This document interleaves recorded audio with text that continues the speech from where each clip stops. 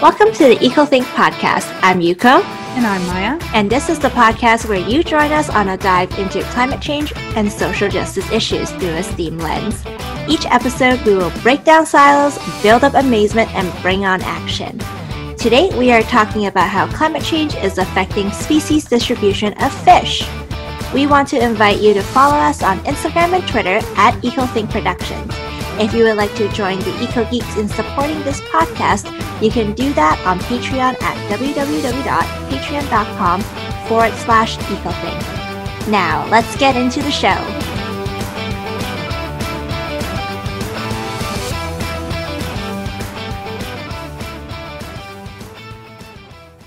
Hey, Yuko. Hi, Maia. How you doing? Oh, I'm good. Just Is it weird that we're, recording another hello, how are you, even though we just did this an episode ago? Yes.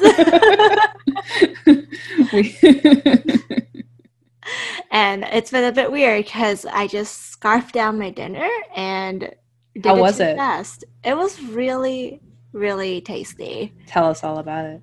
Oh my gosh. It's an eggplant and beef dish with some rice and some squash because it's squash season. Yum, yum, yum. And some roasted broccoli. Sounds delicious. Mm-hmm. I'll hold the beef, thanks, but the rest of it sounds good. It's the whole meat industry can be a separate episode. Ooh, can I do that one? Yeah, the climate change and environmental impact of agriculture. Get ready to not want to eat. No, that is not the vibe we should be. I know. Choose where to eat. Yes, that is the important one. But that's not what we're talking about today. No, we are talking about a different type of meat. Yes, Fish. We're talking about fish. So today we're talking about specifically what is happening to fish because of climate change. And there's a million things happening to fish because of climate change. But this one in particular is pretty interesting. And it's how ocean temperatures, rising ocean temperatures, and also like in lakes and watersheds and stuff, are affecting species distribution of fish. So what does that mean? Species distribution means where are those species found in the world? If you were to look up a map of where certain species are most commonly found, it would probably show a bit of a, what's that kind of thing where it's got like all the little numbers on the canvas and you paint each one? Paint by numbers? Yes, you could paint by numbers. I should know this. Anyway, it kind of looks like a paint by numbers blob for each species in the entire world. And for fish, most species have pretty specific areas in the ocean that they prefer to be in. Right? So this is why if you go to a tropical location and go swimming, you will see completely different fish than if you were to brave the frigid waters of where we are in Victoria, which even aren't that cold compared to some of the Arctic waters, which have entirely different fish altogether. So that's what species distribution is. Now, Maia, yeah, does this only apply to fish? No, that is a good point. Species distribution is something that happens for every species on this planet, whether that is terrestrial, fish, invertebrates that are living in the ocean as well also are affected by this. Today I looked up the species distribution, and the first thing that popped up was a couple of interesting topics to do with fish, so I kind of stuck with that. But terrestrial animals are also being pretty badly affected by this in interesting ways, in that they're moving poleward. So they're moving either to the North Pole or to the South Pole. And this is actually happening much faster with fish, which is why it's so interesting. Because the way that the ocean acts with climate change is the ocean is the first thing that's really heating up. Because it's been kind of getting more and more thermal energy over the last 50, 60 years, ever since climate change has really started really, really, really, really started taking off. I know it's been going for much longer than that, but that's kind of where a lot of this thermal sink has been happening. Because I don't know if you know this, Yuko, but the ocean is like one of the major CO2 sinks. It's like one of the major places where carbon dioxide is actually like sucked up like a sponge from the atmosphere, which is great. You know, that's amazing that it does that. But it's also soaking up more than it should have to. And that effect of having to deal with extra is causing problems for the ecosystems. This might be the child in me, but the first thing you said about the ocean being a sponge and it's sucking up more than it needs to, I thought of SpongeBob. Yes. There was this one episode where SpongeBob was sick, so then he plugged all of his pores, and it just created more problems. Oh, no. Is that an accurate visual of what our ocean is currently going through? You know what? Shockingly, yes. Because it's awful. Yeah, well, but if you think about it, so basically what's happening, and I could do a whole separate mini-sode on this, is carbon sequestration, say that 5 times fast, is a chemical process where basically carbon dioxide is it's not really sucked up. What it's happening is it's bonding with other chemical compounds that are in the water, like calcium carbonate, for example. And what's happening is the little, what's this motion I'm doing with my hands? The little molecules. Capturing? They're capturing, bonding? Yeah, they're kind of bonding together and forming new compounds as this whole process is happening. And I'll get into it a little bit more in a mini episode, but basically once all of those little molecules have their carbon dioxide partners, there's nowhere else for the leftovers to go. They kind of just have to hang out. And this causes issues in terms of like how much oxygen is actually available in the water for fish to use and other organisms, but fish as well. And it also causes issues for specific animals who have to build a shell. It becomes harder for them to do through that same chemical process. And this is kind of what's under the term ocean acidification. I should have said that at the beginning, but that'll be the mini-sode. And basically all of this is happening concurrently with the heating up of the water itself. And so this is where species distribution comes into play, specifically is with the heating up. Because when the water heats up, the fish that normally live there, they basically decide that they can't live there anymore. Right? Very similar to how if you've ever tried to live a winter in Toronto, Canada, and you go, screw this, I'm leaving to somewhere not quite so terrible in the winter. It's kind of the same process, but a little bit flipped in the sense that they don't want to be in warm water. If you are a cold water fish, when the water warms up for you, that's not a pleasant thing. They're not excited about that. They can't breathe as well. They can't metabolize their nutrients in the same way. It actually forces them to require more nutrients, which is harder for them to get. And so the best thing that they can do for themselves is to move. And so they move their species distribution poleward for most species, although there was an interesting article that was saying that not all species do this. Some species are actually moving to specific like cold pockets in the ocean because the ocean doesn't warm evenly. It doesn't warm evenly, exactly. It's like a microwave. A microwave versus an oven. Exactly. And yeah, where was I going with that? So the fish will move to get to colder waters because that makes sense for them. Like, it's like, okay, now I can live here again. But what happened? Like, where are they going? They're going to a place that isn't empty of fish. There's already fish living there. And so this is a problem in some respects, in the sense that those new fish are now having to compete for resources with fish that were already living there before. And those fish have to now compete with these resources that the new fish are wanting to also have. And so it's this weird new ecosystem that's being born in front of our eyes. And the dynamic of native fish versus incoming fish, and like which one's going to survive, can they cohabitate, do they have to be separated, is it even possible to separate them? These are all questions that people are still trying to figure out. So I actually got into I wouldn't call it an argument. It was a bit of a tense conversation. Okay. about ocean warming and species distribution, because I think the topic came about when we were talking about that barracuda that was caught off of the coast of our island. Yes. Okay.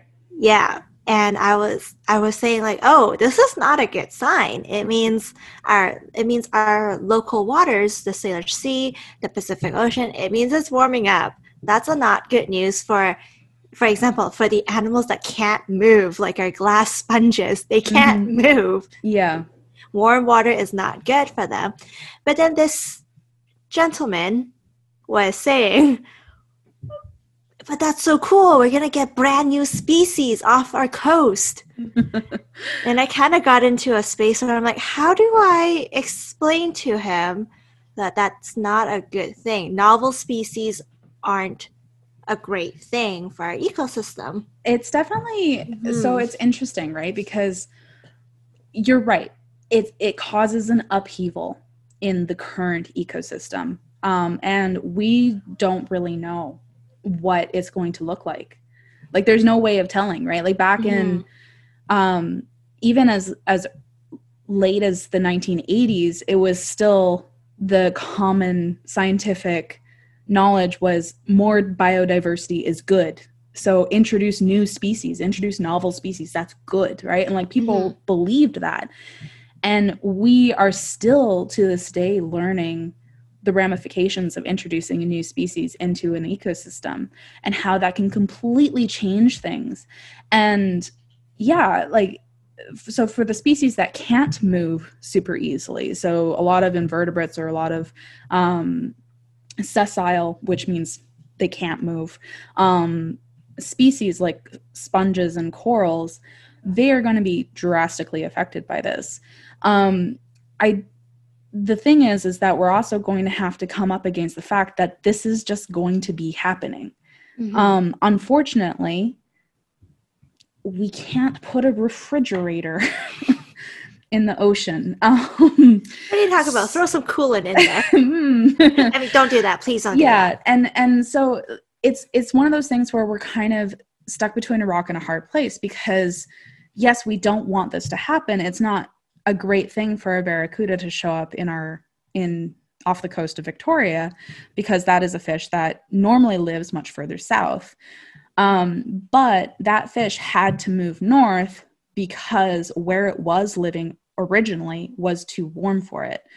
And that is a process that has been happening over the past 10, 20 years, and it will continue happening even if we were to shut off all carbon emissions in the entire world today. It will continue happening for the next several decades until things balance out. So the question really becomes, what do we do in the meantime? You know, how do we make sure that the biodiversity we currently have, how do we make sure that these ecosystems we currently have are protected in a way that allow us to find that equilibrium again in the future? Because unfortunately, at least from what I'm reading, it's going to change. And so how we help mitigate some of the change and also adapt to the change that will happen is going to be a big question. And that brings me to a human social issue point, in that this is affecting the fishing industry a lot. There are people who, like you said, there's like barracuda caught off of our coast. There was also a sunfish, a sailfish caught in Cape Cod, which is northeastern United States. Sailfish are a tropical species. They are usually found in the Caribbean. So for one to be found basically in Maine, United States, is That's just unheard of. It's insane. And also, that's not the only one, but in Portugal, they've caught 20 new species that they have never caught before. They caught 20 different species in that region over the last few years in Portugal. And this isn't just happening kind of like along our area, but also in the Arctic. We're noticing that Chinook salmon, Chinook salmon is moving further north to Arctic rivers that they have never really entered before. So they're actually going into brand new rivers to lay their eggs and spawn that were not historically the rivers that they would go to. They're going further and further north. And so these are all things that are coming into how we as humans who want to fish, and, you know, sustainable fishing is a completely different episode, but the fact of the matter is that the species that people are fishing are now different. And so if you are a fisherman, whether that be a commercial fisherman or a lone fisherman in your little boat, if you are a fisherman and you go out expecting to catch cod and you come back with a sailfish, you have to start asking yourself some questions. You know, what do you do when that happens? And also, what is the social response to that? You know, is there a market for sailfish in Cape Cod? Or would it just be thrown back into the water? Is it just bycatch? Or is it something that, like, okay, well, I mean, it's caught. Like, what do we do with that? And so there's this big question of how will fisheries respond to this?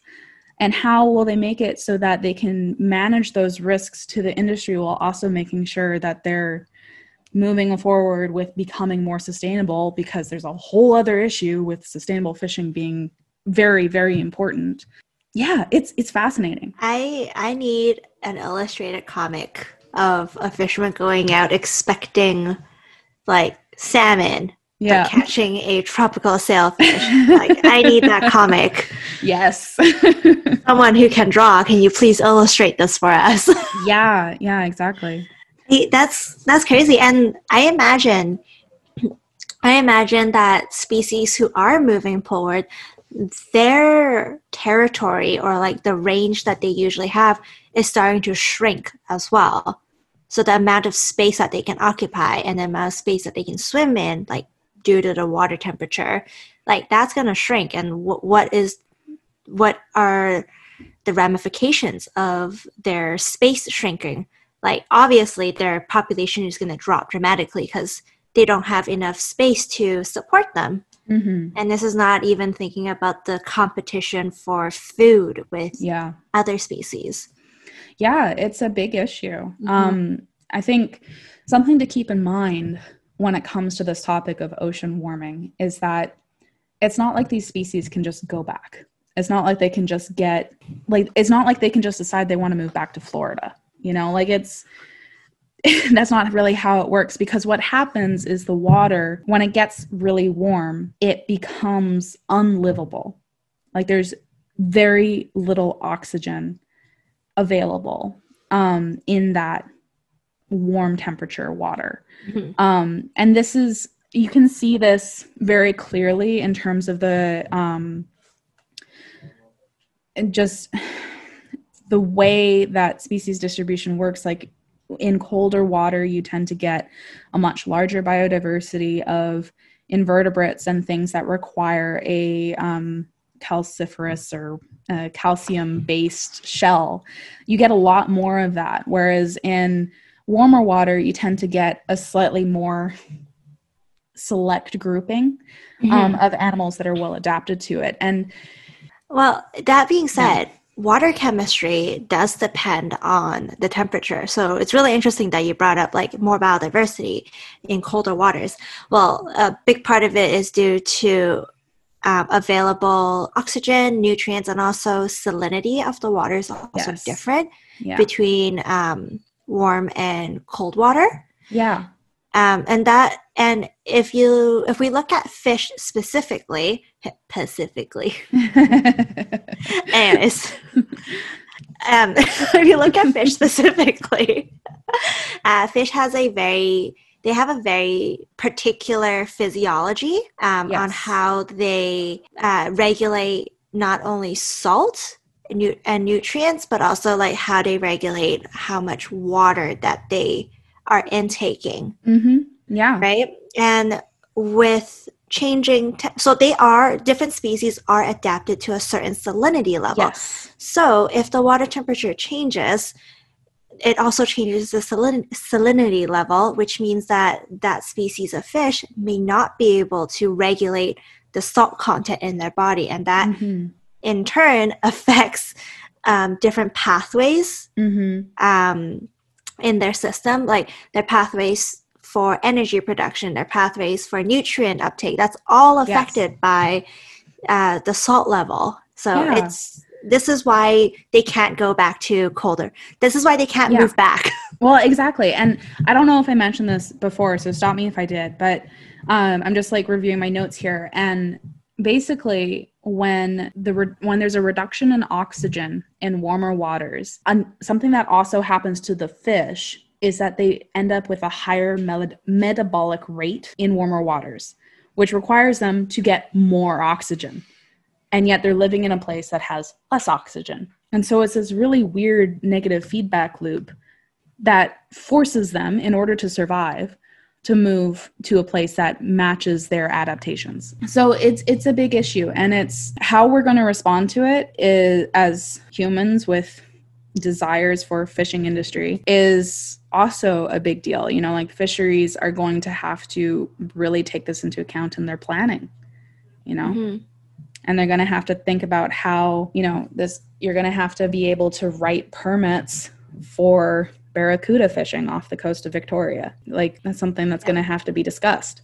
And it sucks too, because obviously we'd like to stop it, but it's not something that stops within a couple of weeks or a couple of years. This is something that's going to take a while to fix. And I do think that we can fix it. I do think I am a positive person that fully believes that if the human people of this planet will get together and actually get our stuff on track to reduce emissions and all that jazz, I do believe we can fix it. But it's going to take a few decades. Take a while, yeah. It's going to take a while. And in the meantime, you know, what can we do? We can make sure that those species that are being affected are protected and preserved if they need to be, making sure that there's genetic material saved so that we could possibly bring them back, you know, like all that kind of stuff. I think there's a lot to be said for the scientific effort in that conservation that's going on right now. So I noticed you said the human people. What about the lizard people of our society? Oh, the lizard people already have themselves figured out. But their equation doesn't involve us, the human people. Yeah. Well, can you blame them? You can take this out of the podcast. I'm sorry. Nah, man, the weird stuff stays in. I'm just like, this is Yuko's not conscription. What's the word I'm looking? Controversial topics.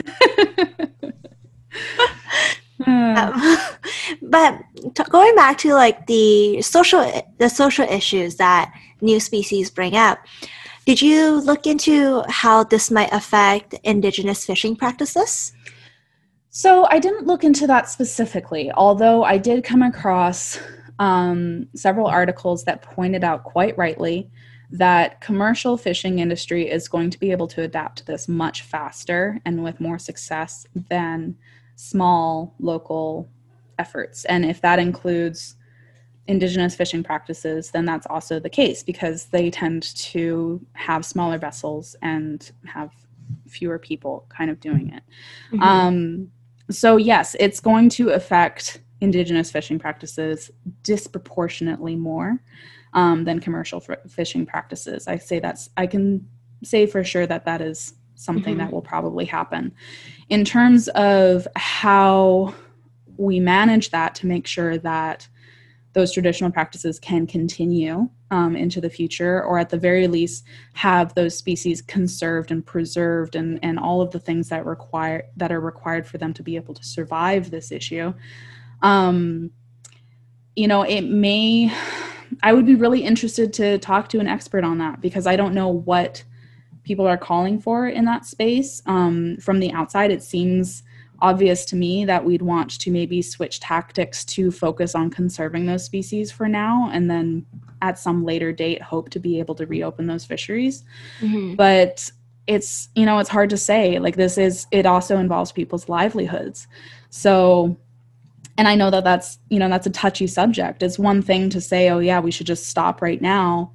But it's another thing to say that to somebody who, like, this is literally how they put food on their table. So hopefully we can find someone who's willing to talk to us about that. I think that would be a really fascinating topic for a future episode. Yeah, I agree. I always find anything to do with fishing and fisheries and essentially extracting resources from our ocean. Yeah. It's always going to be a touchy subject because so many people's livelihoods depend on it.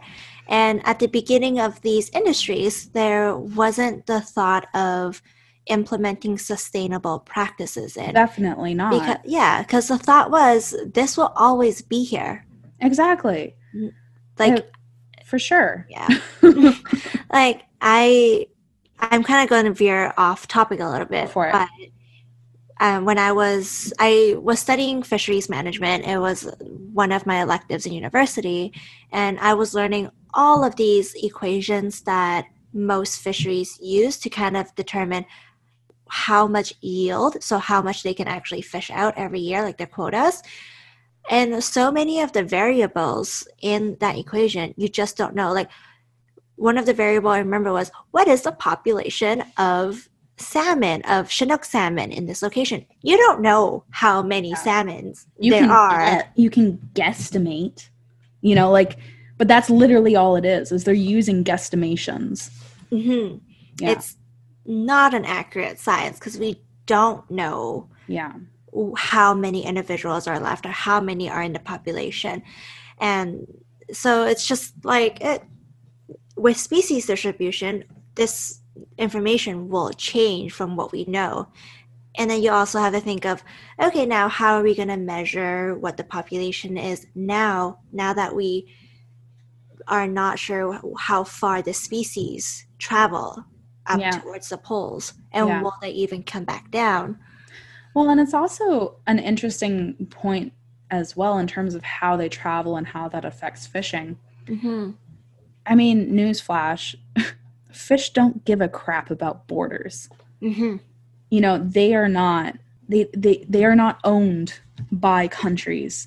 As much as we like to draw lines on maps, you know, the fish that you fish out of the ocean here, depending on the species, could very well have traveled all the way up to Alaska and back down, or it could have traveled in the opposite direction down to California and back up. Mm-hmm. You know, like it goes across borders. And so species distribution is also affecting this issue in the sense that if there is a fishing industry that is traditionally catching, I'll say Alaskan salmon again, right? Because that is something that comes out here locally. Like, where are those salmon going to go in the future?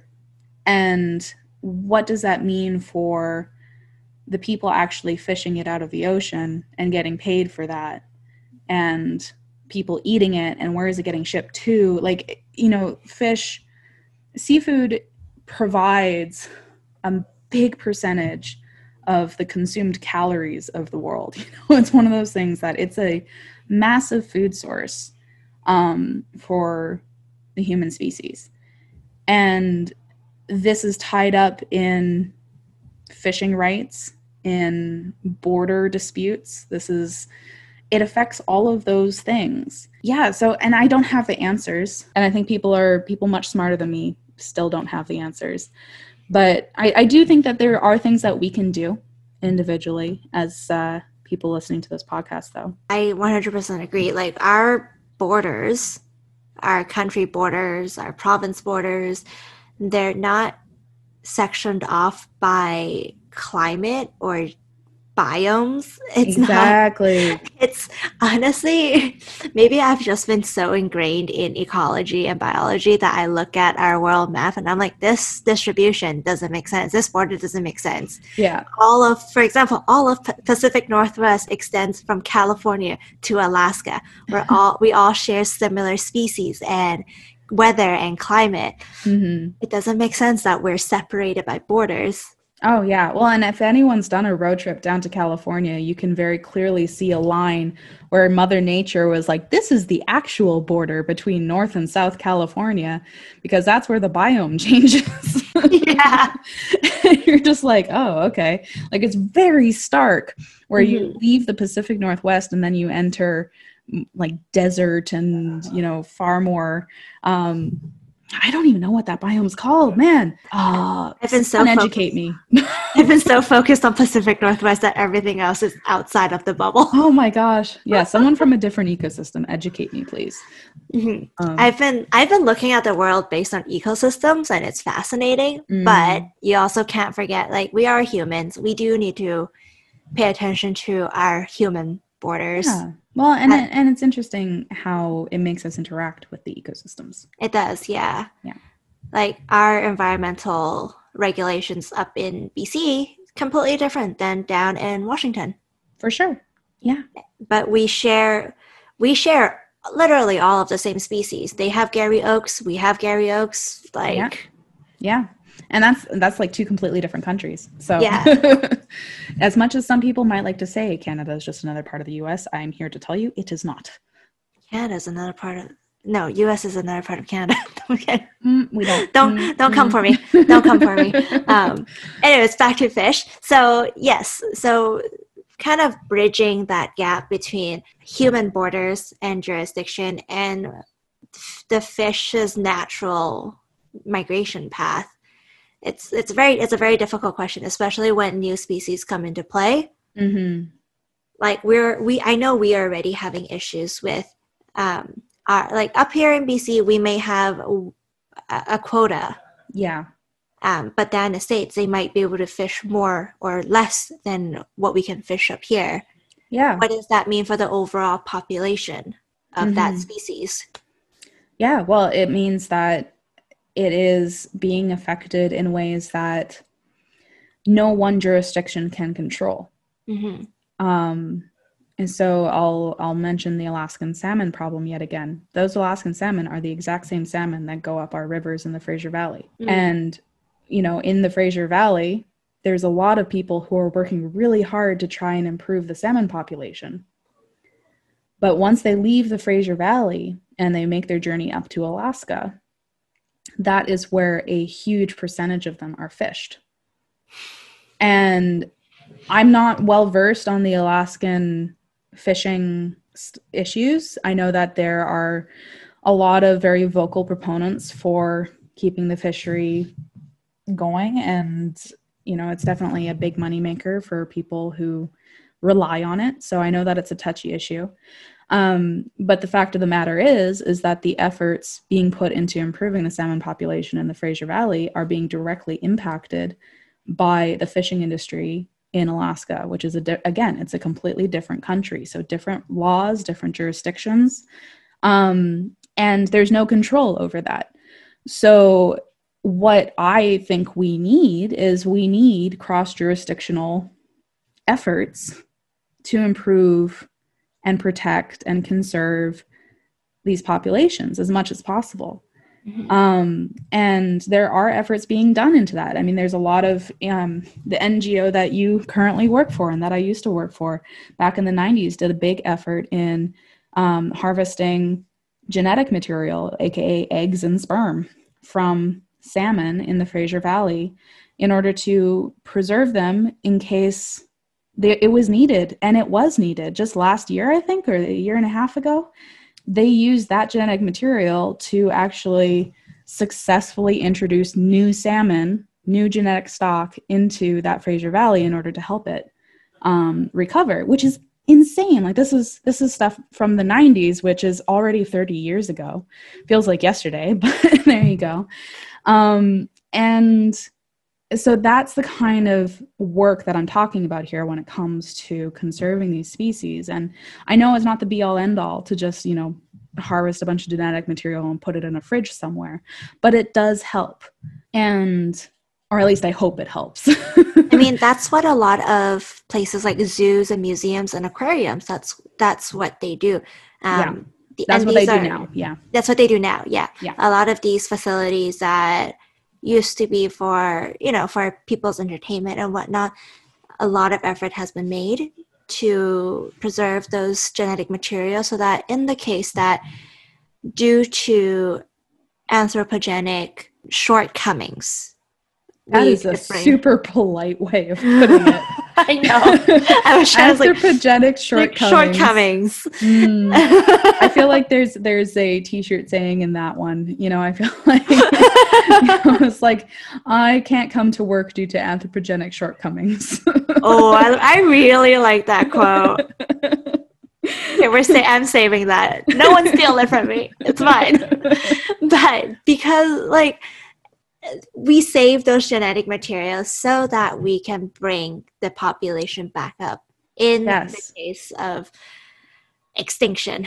Yes. The big E, extinction. Well, and it's not, it is by no means replacing or intended to overshadow other conservation efforts. And I know that we've completely left the species distribution topic, but just a quick note on this, because it bothers me so much, is when talking about a solution or an effort like conservation of genetic material for a species at risk, often people will argue against it saying, oh, but we should be doing this other thing. And in my opinion, me telling you that it's important to conserve the genetic material just in case was not me saying that you shouldn't also do this other conservation effort. It's not mutually exclusive. It's not mutually exclusive. And using that as an argument completely derails everybody and causes the entire effort, all of the different solutions that are being put forward, to not be as successful as they could be. So we need to stop living in silos, and we need to stop separating each other. We need to start coming together and acknowledging that all of these are pieces of the puzzle, and they all need to be given their due diligence, for sure. I don't think anyone should be doing it in any kind of half-assed way, but we're not going to solve these problems with one single silver bullet. That doesn't exist. We need all of them. Give me all the bullets. Give me all the bullets. Rant over. I'll leave it at silver bullets. And you know what? The fact that we always deviate from the main topic is because everything is connected, right? It is. It truly is. Which is why it's really hard just to talk about species distribution in one context. Oh, for sure. And I would love to come back to it. Mm-hmm. Yeah. I foresee us coming back to this when we talk more about fisheries. Yeah, for sure. If we want to touch that controversial topic. Leave us a comment if you want us to talk about fisheries. We promise to do it in a way that it looks at all the different sides to it, because again, there's some tricky stuff, but it's an interesting conversation to have. When people's money is involved or are involved, it makes everything more complicated, because you're literally talking about people's livelihoods. Yeah, Yeah. Exactly. And before we move on, I want to, because I realize my workplace does a lot of good work, I really shouldn't hide it.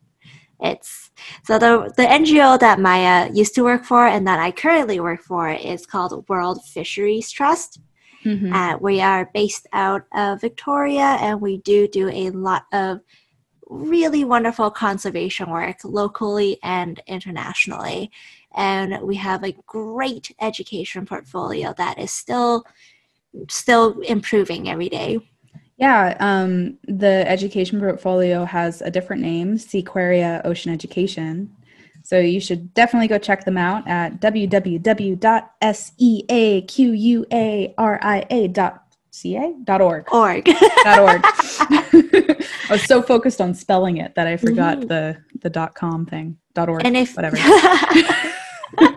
And if you want to learn more about the conservation efforts and the different research projects that World Fisheries Trust is doing locally in Victoria, check out coastalcollabsci.org. That's coastal, COASTAL, collab, COLAB, sci, SCI.org. Yes. Mm-hmm. Yeah, you guys are doing some really great work, and I miss working with the team over there. They're pretty darn cool people. So it's literally an office full of nerds nerding out about different nerdy topics. Yeah. Maybe we should get one of them on here to do an interview. Yes. Talk about species distribution for Olympia oysters. Ooh. Yeah, that'd be so cool. I do have to, now that you brought it up, Olympia oysters is the only native oyster species on the coast of Vancouver Island. And they're like these really adorable, tiny little oysters. And I didn't realize invertebrates can brood their babies, like a hen. They carry their babies. Yeah, like a hen brooding her eggs.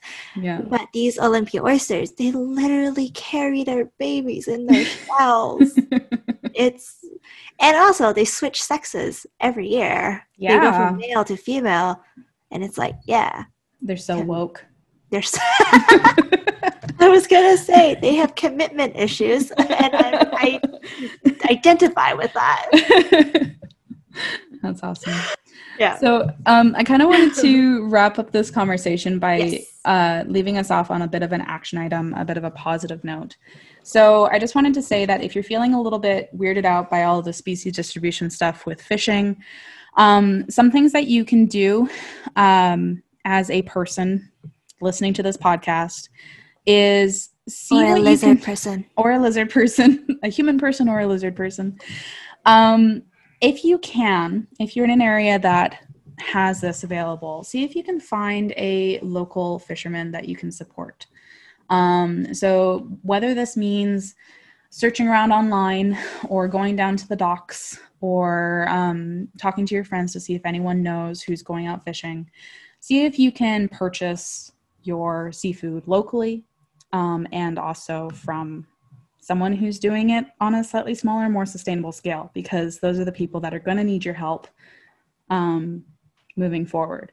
Another thing that you can do if that's not available to you, whether if you're in the interior of Canada or you're just not about going down to the docks, I see you are valid. You can look up the OceanWise Sustainable Seafood Guide. This is an amazing resource put out by the Vancouver Aquarium program called OceanWise. It's all one word, Ocean, OCEAN, Wise, WISE. And they have a sustainable seafood guide. Yuko is wearing their hoodie. And basically it tells you what species of seafood is safe to eat, in the sense that it's not going to harm the ecosystem, either because it's been identified as fairly common and so it's okay to eat them. And it will also tell you which ones to avoid because they are at risk and they need to be not fished super heavily. So you can avoid supporting fishing of those species. I recommend checking that out as an awesome resource. They also have a lot of really good information on their website about ocean issues. So check out OceanWise. Thank you for listening to this episode of the EcoThink podcast. We hope you enjoyed learning something with us today. The EcoThink podcast is an official podcast of EcoThink Productions.